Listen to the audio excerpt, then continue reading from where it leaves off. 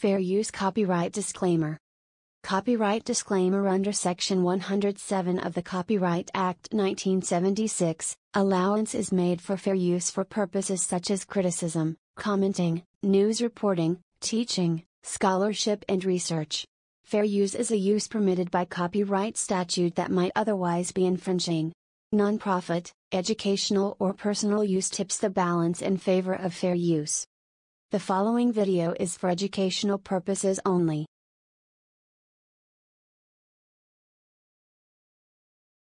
Going over the 5 ways that buildings are engineered to resist earthquakes. Explained simply by me, Mat Picardal, a structural engineer in the California area. One big misconception that we need to get out of the way first. Buildings are not earthquake proof. They will get damaged during big earthquakes, but structural engineers design these buildings so they don't collapse, so people can evacuate the building safely after an earthquake. It's similar to getting in a car accident where your vehicle may be heavily damaged, but you're safe and can evacuate the vehicle. Same thing with buildings. But why do we even need structural engineers to design buildings? Can't we just build them like Legos and they'll stand up? Sure, non-engineered buildings may stand up, but during an earthquake or heavy winds, they're most likely going to collapse. Which brings us to number 5, using moment frames. Non-engineered buildings have very weak joints. So structural engineers sometimes use what they call moment frame connections to strengthen these joints. These are basically joints that are heavily welded or heavily bolted. Here I'm stiffening the joints up on this Mola model kit. It's a kit that was designed to simulate the structural behavior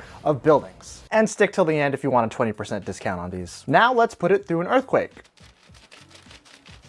It's still standing, but it does seem to wobble and deform quite a bit. And that's one of the cons of using a moment frame system, along with it not being the most economical solution, but architects love them because you don't have any walls or braces in the way. You can open up the floor plan a lot more with these. And number 4 are bracing systems. These are the bread and butter for steel buildings. Braces are stiff, strong, and economical against resisting earthquakes, but they do get in the way of the architecture. Braces, as the name suggests, brace the building during earthquakes, and they are effective. If we install braces on the Mola model, you can see that during earthquakes, they are stiffer and deform less than the ones with the moment frames. And there is an engineering secret to using these braces. Structural engineers often design these braces as the fuse of the building during an earthquake event. Earthquake forces attack the weakest link in the building, and these braces are it. But don't worry, they're designed to take a beating. They're designed to be very ductile. Basically,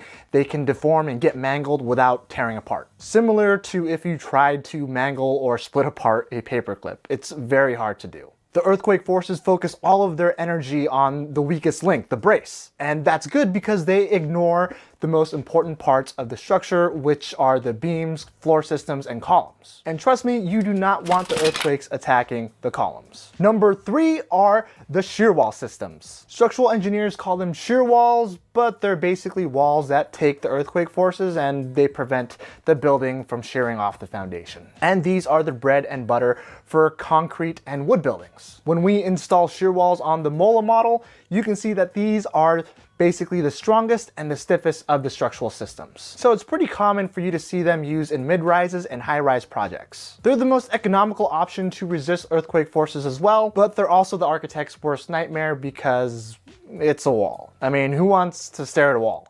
Number 2 are dampers. Dampers reduce the earthquake vibration on the building or structure, and there's various damper systems such as liquid-filled dampers, mass-tuned dampers, or viscous dampers. But for today, let's focus on liquid-filled dampers. Unlike the previous systems that we've been going over, this is not a brute force method system where bigger equals better. A real-world application of this is a water tank-filled damper placed on top of a building. The water sloshes around in the damper during an earthquake, and this sloshing reduces the earthquake vibrations to the structure. Let's do this to our Mola model. First, let's see how it reacts to an earthquake without a liquid-filled damper. Now let's fill this damper up with water and put it on top of the structure, and let's put it through an earthquake. Comparing these two models, you can see that the water damper helps a lot with reducing earthquake vibrations. And number 1 is seismic base isolation. This method is probably the closest thing to earthquake proofing a building. This involves essentially putting roller skates under the building so it's kind of floating above the ground. I mean, you can't get hit by an earthquake if you're not touching the earth, huh? Real-world applications of this involve putting these base isolators, which are usually in the form of ball bearings, rubber bearings, or friction bearings underneath the structure. So let's see this in action with our Mola model. First, let's see how it reacts to an earthquake without base isolation.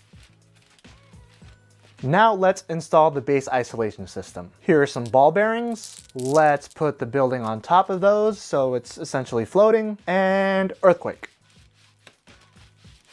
Comparing both of those, you can see how much base isolation helps, and I'm actually shaking the seismic base isolated structure a lot more than the unisolated one. Unfortunately, this technology is still underused in most of the world, mostly reserved for high-profile projects, hospitals, and historic retrofits.